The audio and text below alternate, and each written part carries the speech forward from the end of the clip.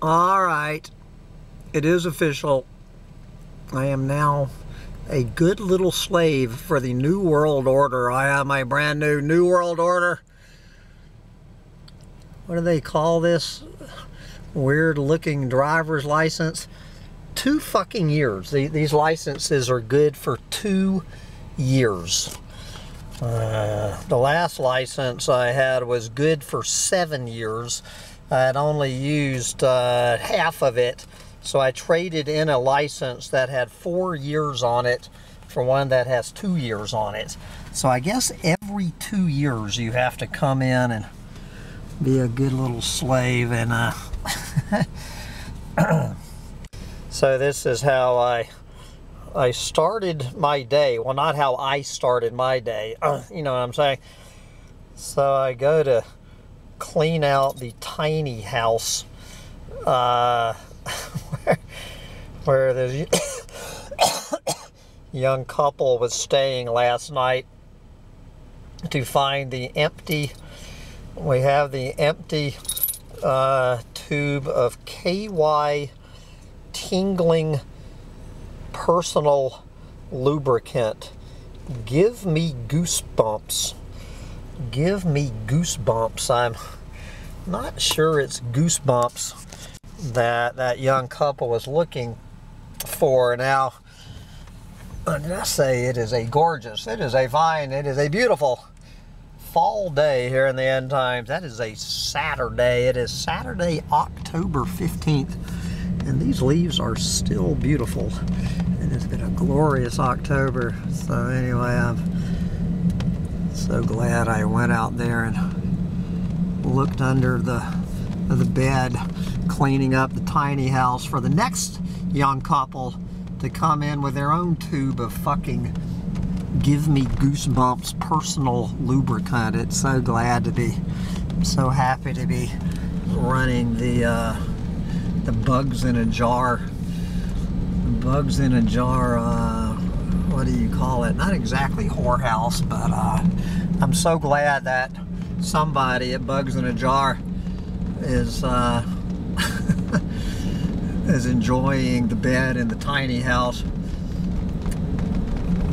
So this new couple, this young couple, they look like they're about 17, so they just showed up, and so I could tell they were a little bit taken aback by how small the tiny house is. So I took them up to the new one and said, guys, this one's over twice as big. I said, but you understand there is no heat. It's going to be 35 degrees tonight. I said, you understand there is no heat up here. There is no heat, and it's a long trip to the bathroom. And I could see them eyeing each other out of the side of their eyes, and they said, we're from Buffalo. We're from Buffalo, was their response to there being no heat. So, and then they told me 2 hours ago that they were heading off to a hike. Now, the Finger Lakes Trail, I saw them disappear into the new tiny house, you know, with the big bed. And that's the last I saw of that young couple. Oh, to be young and in love. Hell, to be old and in love. I'll take being old and in love. I've actually gotten, I have gotten 2 hits from Pile of Fish this week, so who knows, maybe maybe there is still hope for the hopeless. Oh God. Young and in love. The whole damn world waiting at their fingertips. I'm gonna let this guy, Richard Petty, pull over here. Oh man. So now that I have my new driver's license,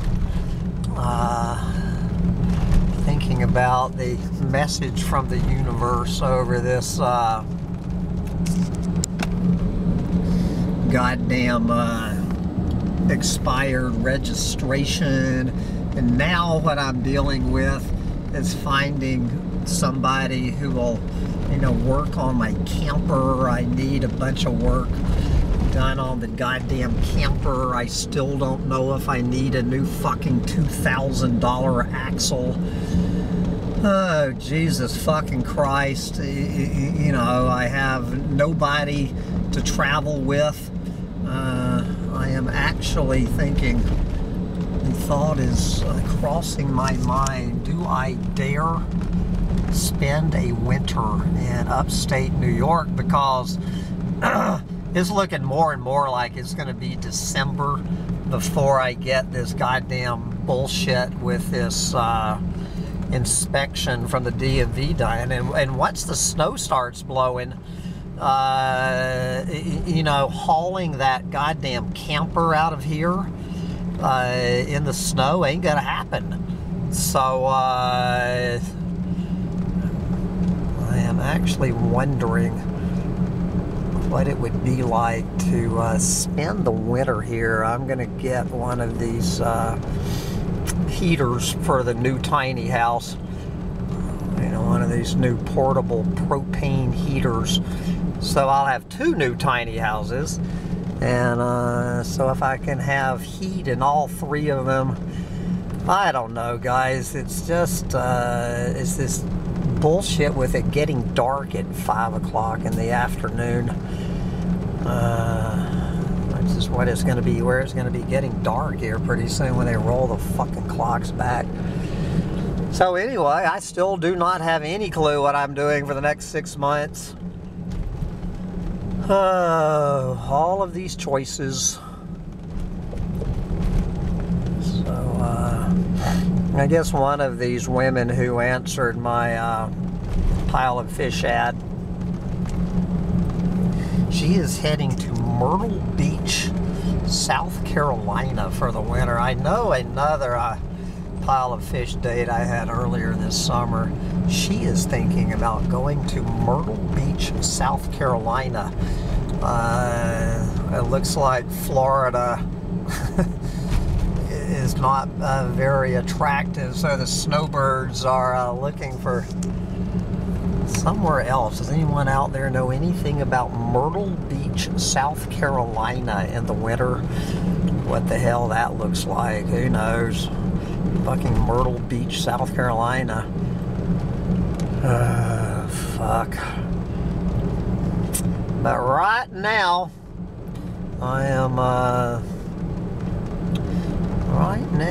am heading, you will not believe this, I am heading to Home Depot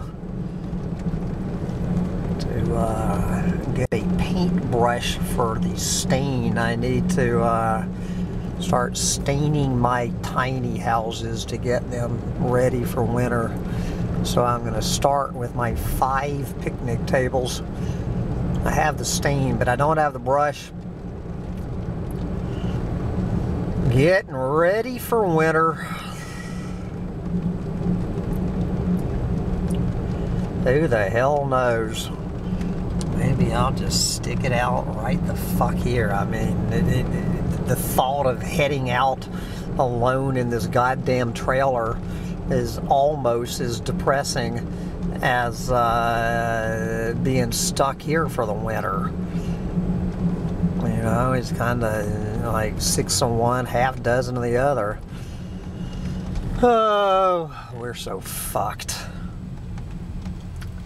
Get out there and prepare for your own winter of discontent while you still can. My God.